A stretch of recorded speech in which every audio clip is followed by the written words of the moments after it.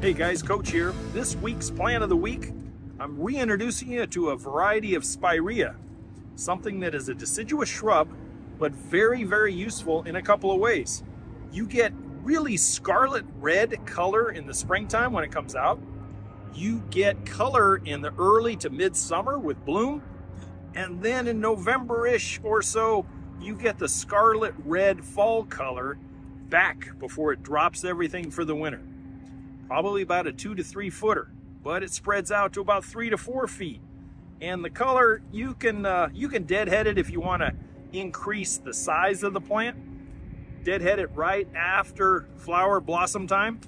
It does take shearing pretty well, but I suggest you do it after the frost is gone in the springtime. And maybe if it's really happy, you might have to do it once or twice during the growing season.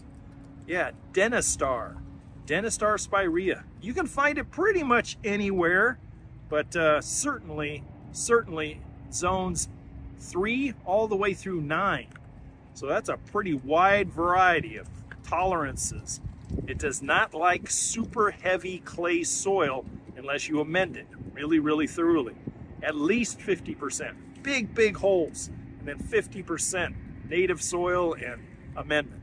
Yeah, Denistar Spiraea. I think you'd really enjoy it. Very useful shrub. Good big bed type of plant, and certainly lots of color one way or another throughout the whole season. Hey, I'm Coach. I hope you enjoyed this. Check out the rest of the channel, and I'll see you guys there. Bye for now.